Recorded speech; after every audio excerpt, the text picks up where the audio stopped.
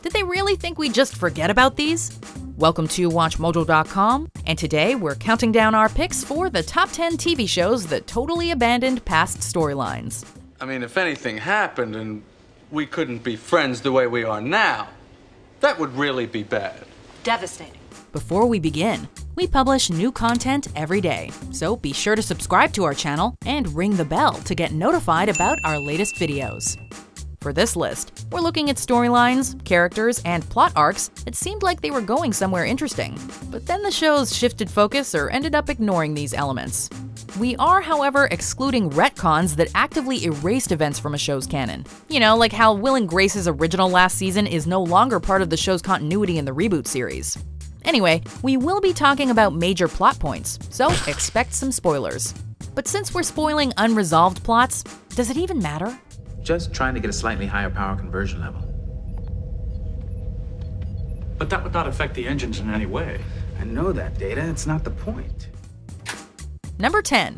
Lister's pregnancy, Red Dwarf. But it's women who get pregnant! This sci-fi comedy featured a plot where Dave Lister meets his alternate reality female self Deb, who came from a world where men became pregnant. After a night of a few drinks with his alternate self, Dave ends up pregnant.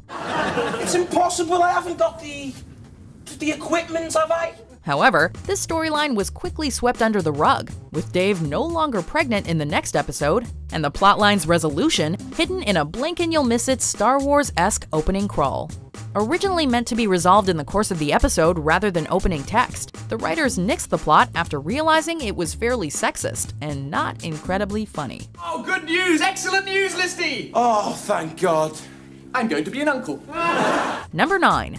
Jess reunites with his father, Gilmore Girls. Jess is gone. What? And I don't think he's coming back. In Season 3's Here Comes the Sun, Jess, Rory's boyfriend and Luke's nephew, abandons both of them and sets off to find his estranged father Jimmy in California.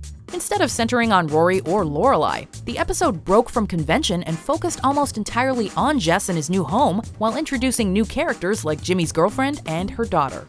After establishing these new characters, they are never seen or mentioned again, and Jess has moved to Philadelphia. This random and abandoned arc was actually meant to be a backdoor pilot for a Jess-centered spin-off that was never made, leaving this storyline behind as a weird relic.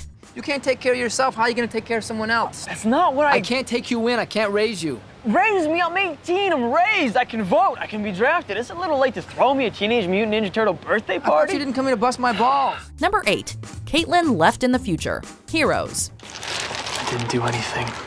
Make up a story. Sticking with Milo Ventimiglia for a moment, his character in Heroes, Peter Petrelli, and girlfriend Caitlin traveled to the post-apocalyptic future, ravaged by a terrible disease. Separated from Caitlin, Peter is forced to go back to the present and prevent the horrific alternate future. Of course, this left Caitlin trapped in a future that never happened. You need to remember who you are. I need to find Caitlin. You need to focus. What did that mean for her exactly? Who knows? The second season of Heroes was cut in half by the 2008 writer's strike, and Caitlin's fate was never revealed as a result. When Heroes returned, the show had moved on to new plots, and Caitlin was never mentioned again. Ouch. Peter, just because you don't remember your past, it doesn't mean you don't have one. Number 7. Limits on warp speed, Star Trek: The Next Generation. With these parameters, we should be able to maintain warp speed for 2 minutes, 8 seconds. I don't think we can get any more than that. Warp speeds have always been somewhat inconsistent in Star Trek, and nowhere is that more evident than the episode Force of Nature. The metaphor compared warp drive to fossil fuels, with the Enterprise's crew discovering that surpassing speeds of Warp 5 degraded space-time, a proxy for the ozone layer. And effective immediately, all Federation vessels will be limited to a speed of Warp 5. Ultimately, the Federation placed a galactic speed limit that should have fundamentally changed the nature of space travel. Putting limits on warp speed is only going to prevent other rifts from forming. And yet, the speed limit seemingly plays no role, with the exception of 2 brief mentions that same season, after which it was never mentioned in any other Star Trek series or film set afterward, forcing Star Trek historians and fans to develop off-screen explanations. You're authorized to exceed warp speed limitations for the duration of this assignment. We'll be able to give you warp 8 if we need it. Number 6. Several characters disappear, The West Wing. I like it. It'll look staged. Not if he does it at the right moment. Characters had such a tendency to disappear in this beloved series that fans even coined the term "sent to Mandyville," referring to Mandy Hampton. Formerly a main character, Mandy disappeared without explanation, never to be mentioned again. And others who shared the same fate included Ainsley Hayes, Joe Quincy, Elsie Snuffin, and most notably, Sam Seaborn.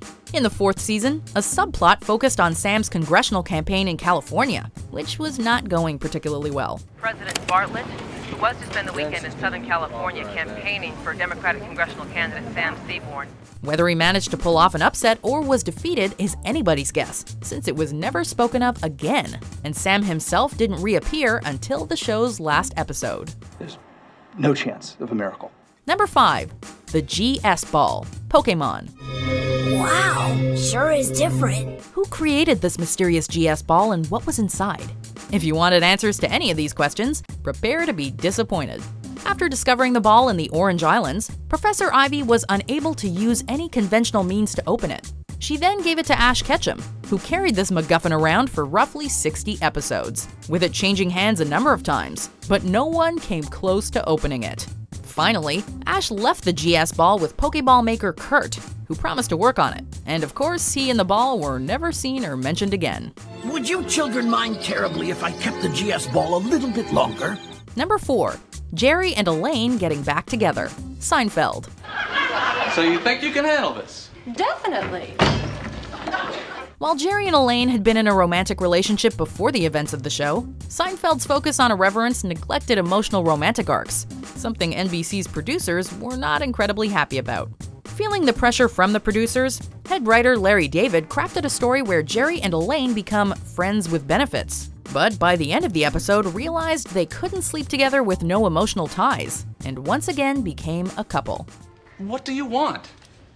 This, that, and the other. This relationship seemed to last all of 5 minutes, since they weren't actually a couple from then, with the breakup apparently happening off-screen. The fact that Seinfeld episodes were aired out of order only exacerbated this situation. I don't know. We decided we don't really work as a couple. Number 3. Walt's powers lost. Am I being punished? Walt was the only child in the main cast during Lost's 1st season, which followed survivors of a plane crash living on a mysterious island. Walt showed a variety of psychic powers, including astral projection and knowledge of the future. However, after the 1st season, Malcolm David Kelly, who played Walt, had apparently aged out of the role, and only had cameo-sized appearances going forward. Getting big, dude. Unlike Desmond and Miles, who had well-defined powers, a more intricate explanation of Walt's abilities was never given by the show. He was also one of the few characters not to return for season 6, only receiving a resolution in the show's epilogue. You here to kidnap me again? Number 2.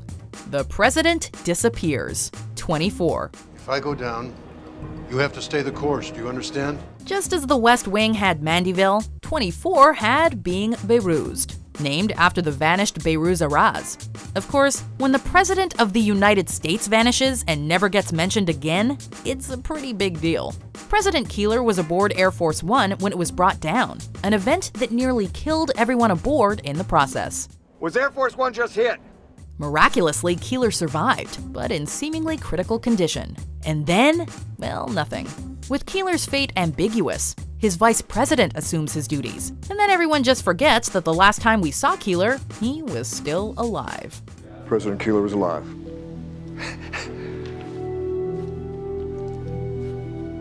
Thank God. Before we reveal our number 1 pick, here are some honorable mentions. It stopped raining. Yeah, sure did. Okay, tell them, Lori. I married Fez so he could stay in the country.